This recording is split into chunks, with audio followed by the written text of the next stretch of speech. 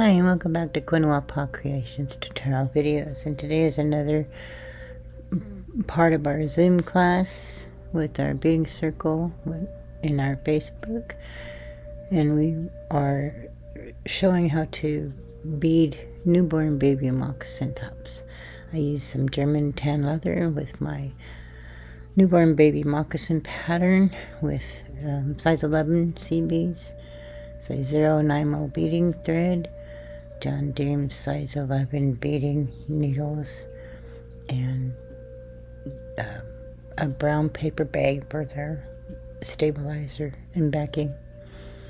So I basted the brown paper bag to the cutout moccasin top, and now the beading circle session, Zoom session, where we beaded the fully top of the toe. And so here we go. Now, when you're gonna wanna go around this curve but usually when I do the first few rows at the top, I kind of keep them even.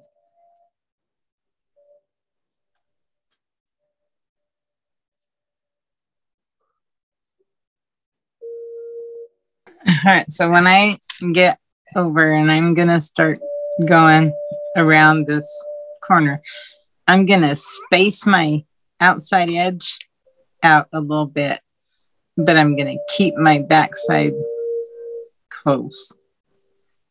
And it's not gonna give it a little bit of a curve, but it's still right up next to the other one.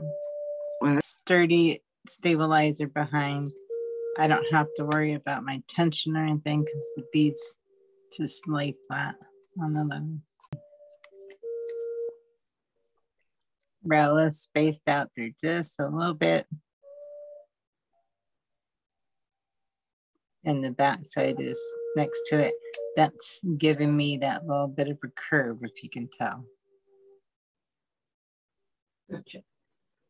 But it's starting to curve some more, a little bit more. So what I want to do is maybe make just a little bit wider space between the outside. Not too much because I don't. But I want to turn and keep turning this outside so that eventually I'm going to be able to go straight again. Curve, yeah, and staying kind of close on the inside. I don't want the inside to crowd though. A little bit farther because I'm starting to come around that corner, and I want to try to get these to come and be straight when I come down this side. I got myself pretty much around the curve, so I'm going to try to, now that I got this kind of straightened up, I'm going to just try to get those to go straight down. I'm going to go ahead and I'm going to go back through this last one before I tie a knot, just to secure my thread so it won't come loose.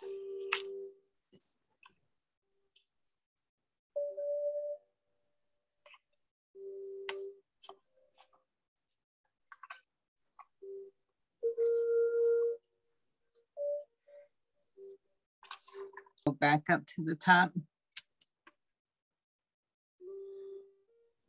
Work down the other side.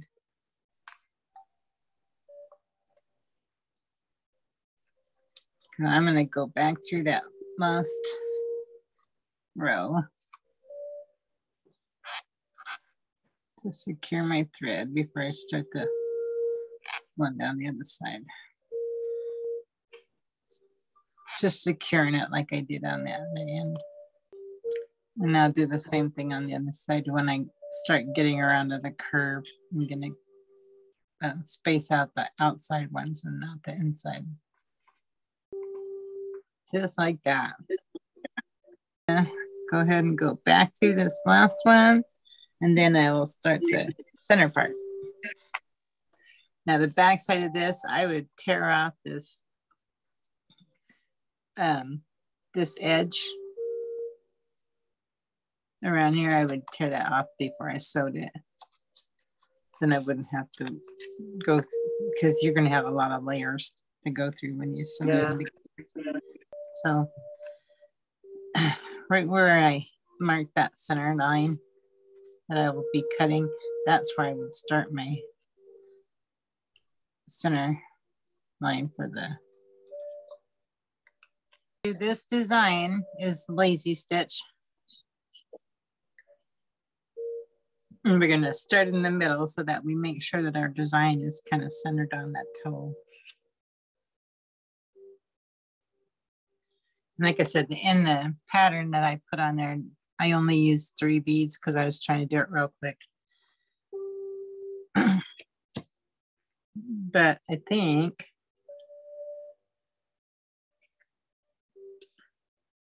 we can do 5 and it will work.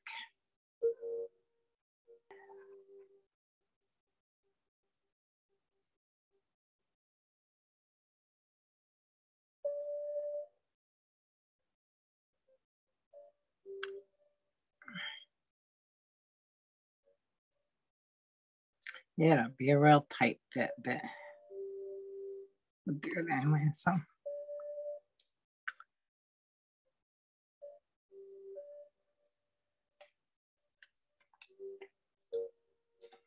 we're just gonna lazy stitch this across.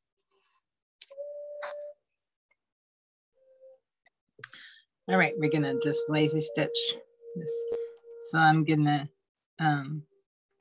I am gonna do rows of 3, but they're gonna be 5 beads high.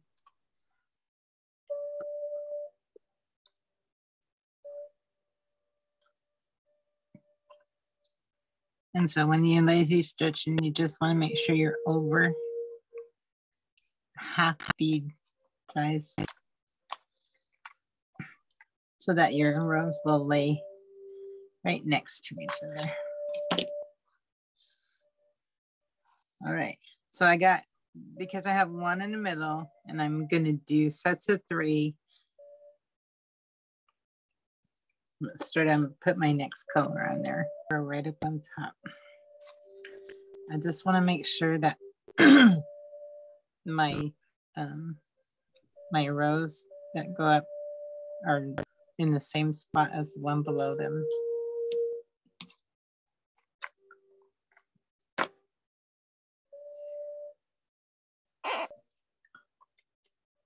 When you go along the side, you're just gonna make it, there's not enough room for that whole row.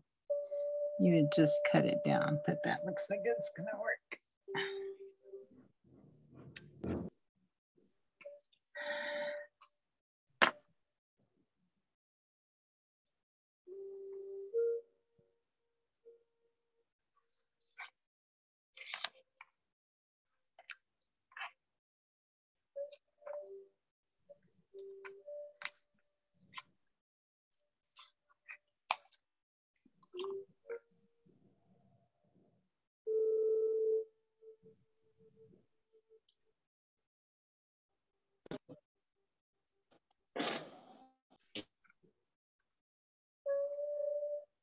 And I want this bottom row to be done so that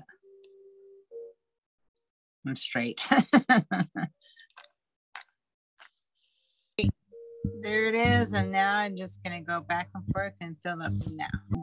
Do a whole fully beaded moccasin. You'd get on this side of that line, your tongue line, and then you'd start on that side. And we have finished. This is the newborn baby moccasin top, fully beaded. Now can be just sewn together. I'm sharing a few of my baby moccasins that I have made in the past. I have sold or were custom order, and to show the ways that you can bead a moccasin top. You can do it anything you want. You could be creative. So I hope that you enjoyed this session of our Zoom beading circle that we have on Sunday afternoons. You can stop by and join our beading circle group so that you can join our Zoom sessions on Sundays.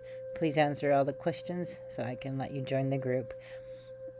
Or you can stop and see my website, and I also have newborn baby moccasin kits on my website or in my Etsy shop.